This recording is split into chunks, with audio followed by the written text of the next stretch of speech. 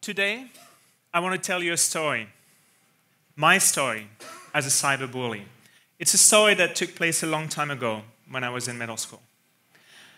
Nowadays, you know how my story would begin. You go for a pleasant walk on the internet, when you turn a corner and suddenly words of anger and hurt explode in your face. My story could have happened on a YouTube video where invariably anodyne conversation lead into bitter exchanges of negative comments.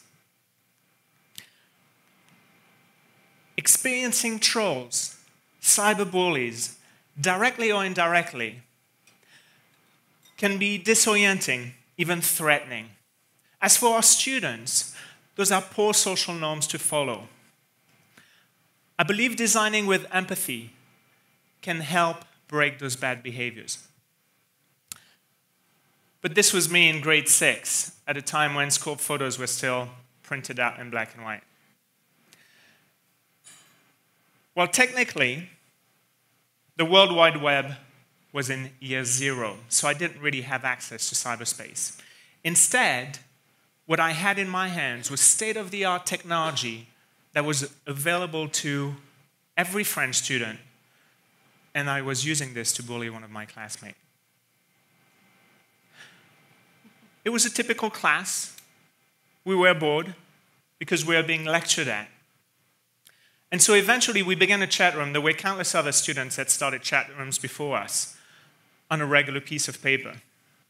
All my friends wanted to join in, and so soon we were passing around a note where everybody was scribbling a few words.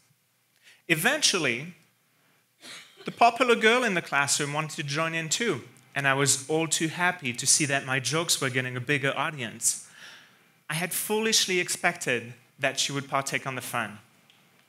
Instead, she taught me a life lesson that is still resonating with me today. She wrote this: "You are not funny. You are being very mean to this girl. You have no idea how she feels." And she was right. I did not know at all. I was trying so hard to be funny. I thought I was funny. But in fact, I had not taken into consideration how the girl was feeling at all. Up until this point, I rarely stopped to think about how other people were feeling. I lacked empathy. Many negative comments that you read online often derive from an original attempt at humor and then turn abusive in a one-upmanship.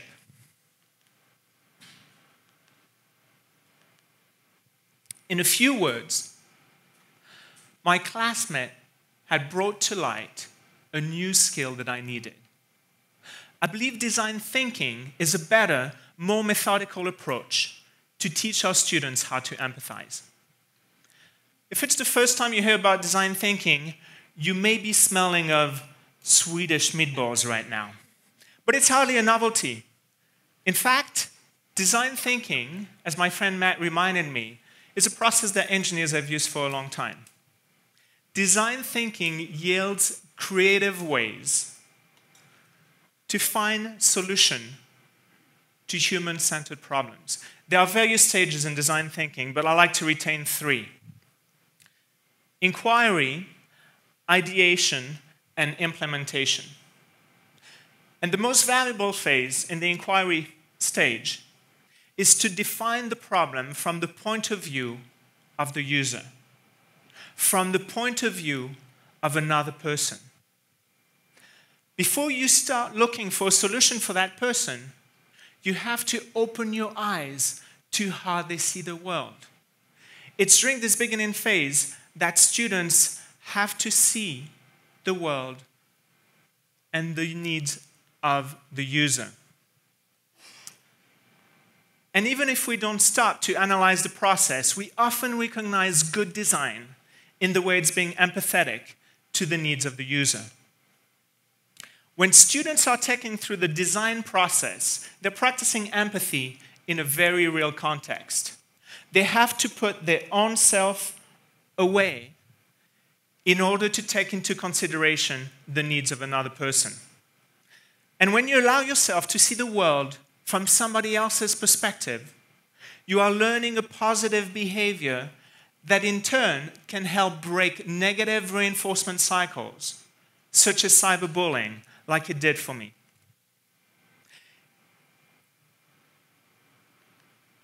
In fact, empathy will also set you on a path to build deeper, more meaningful relationships with other human beings. And as you probably know already, this is a strong predictor of happiness.